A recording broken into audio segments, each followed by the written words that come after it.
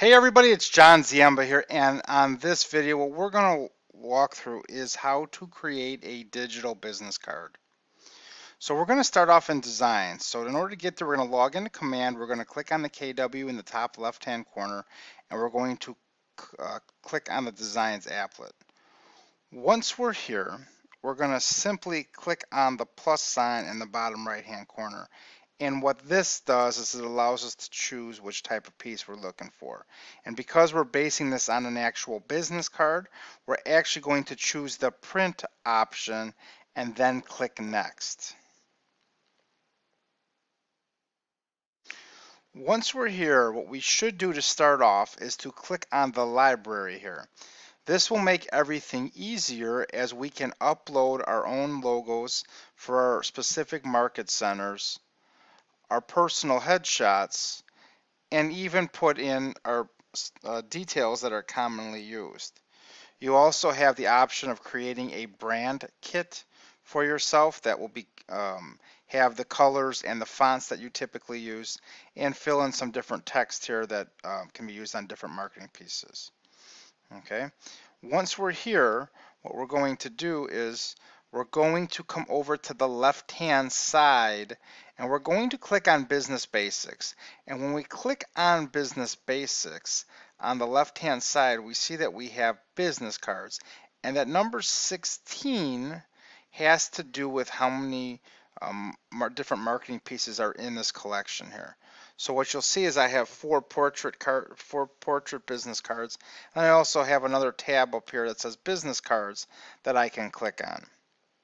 So in this case, what I'm going to do is I'm just going to use this gray one here because that's the one I'm the most comfortable with right now. Now keep in mind what I'm doing is I'm creating a digital business card. So I want to make a picture that I'm sending to someone, usually typically via text. And I don't necessarily need all the information on my business card that would be the same as I would hand somebody. So I may or may not need my address. I may or may not need my license number. I know this is dependent upon the state you live in. Okay, so in this case, because I'm just typically sending this to somebody that I've just met and I want them to remember me, I'm just going to make a little bit of alterations here. So the first thing I do is anytime I click on a picture, and you can see how the picture is selected, when I come over to the left side and I happen to be on my images, if I hover over it and I click on the replace image, I can easily replace that image here. Okay. Now for this example, what I'm actually going to do is instead of having somebody type this in here, what I'm going to do is I'm just going to extend the red all the way over like this. And I'm actually going to delete the items that I can here. Because what I want them to do is I really want them to ask me about this. Because it's going to be different for them to, if I'm sending this digitally, it's going to be different for them to have to remember to type in all that text there. So one thing, anytime you need to edit text, if you select the text and you scroll up to the top, you have this typewriter option. So what I'm going to put is I'm going to put ask me about my app. Okay, I'm just going to put there, and that's going to be my call to action. Now if I want to make the text bigger, I can just simply make the text box bigger, or I can come up to the text size when I've selected it here, and I can select the size. So let me just see what happens if I select 18, right? So that's going to be at the bottom of my digital business card. Okay. Now some of you may have different restrictions on your specific area. So in Illinois, we have a size restriction now.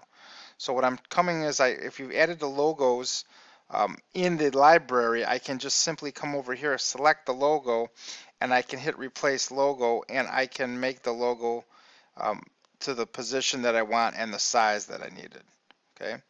I do notice with one thing with this option here is that I have to make the realtor a little bit bigger to get it in line there. Now I can simply edit my first name and last name, but again I have to pay attention to the size restrictions here.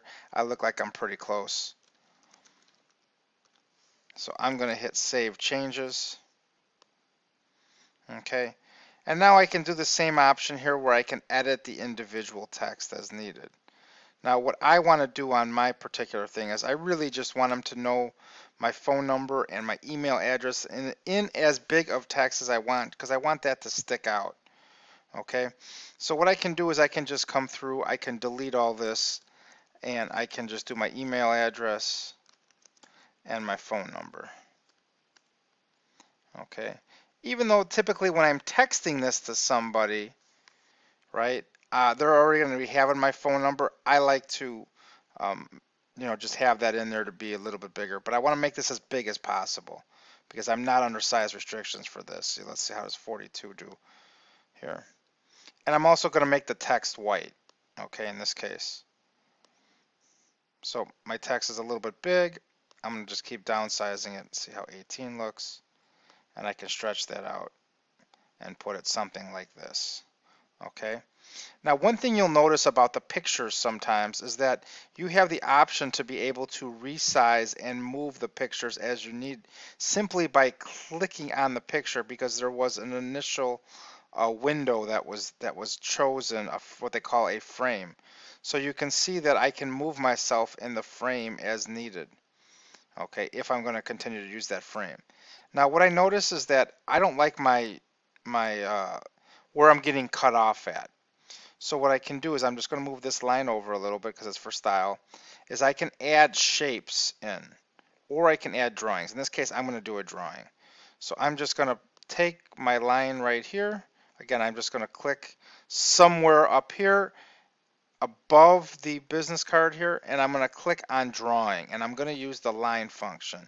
So I can just, if I hold the shift key down, it becomes straight, and I'm just going to simply put a line there, okay? I can click on that line and I can change the fill color. So I'm going to change it to white in this case. So I can change the fill color, but then there's also a border, and that's called the stroke color. I can also eliminate that border if I move the stroke to 0. Okay, in this case, because the line is so thin there, it's a little bit large like that. So now I have a line there, so it makes a nice border for myself. I can do the same option as the bottom because, again, I don't like to be cut off. So in this case, I'm just going to use a shape instead, so just another way to do it. So I just come over here, click on shapes, and you can see it's put one here. So I did this twice. It put it actually in the center of my my piece here. So I'm just going to take this, and I can just make the line. This is just an alternative way to do that.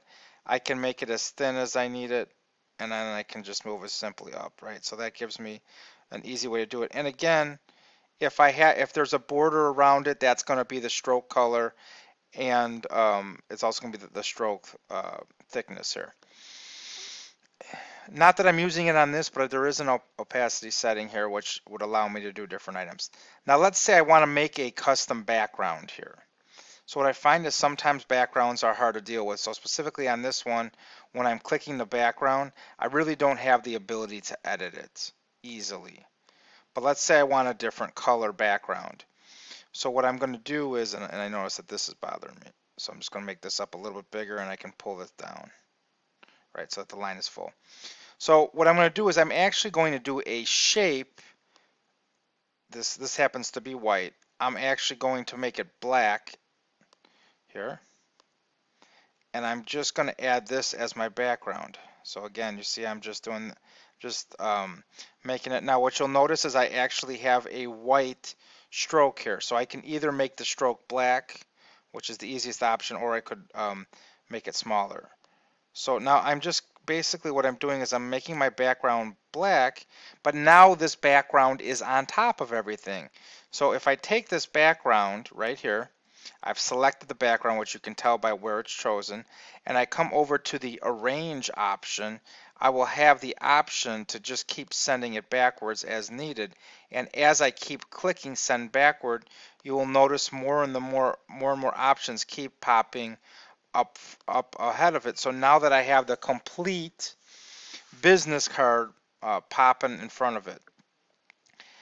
Occasionally I may have my photo that is showing the wrong way. So typically I wouldn't want to put my photo that is facing this way on this business card because I want to look in this case, I want to look to the right.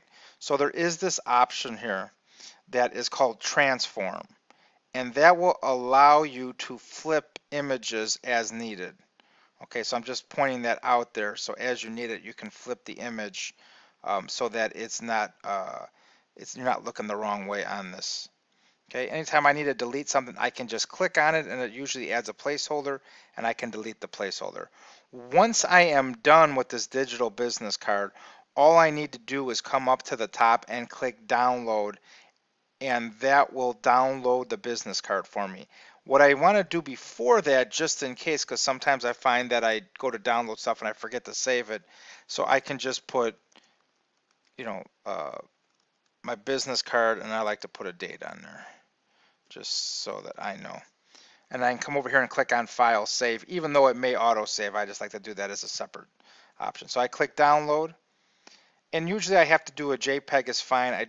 Once in a while I need to use PNG, but for the most part I'm just using the JPEG. Oops. And then what you'll notice is it will download here, and I can click Open. And you will see this is the business card that I just created. Now, practically what I would do is I would email this to myself. Once I would email it to myself, I would just save it as a photo on my phone, and then I have the ability to easily text it to somebody. It's just something that's a little bit different. It can potentially keep you in front of mind. And when you first meet something, it's just something different than whatever people are doing and handing out a business card.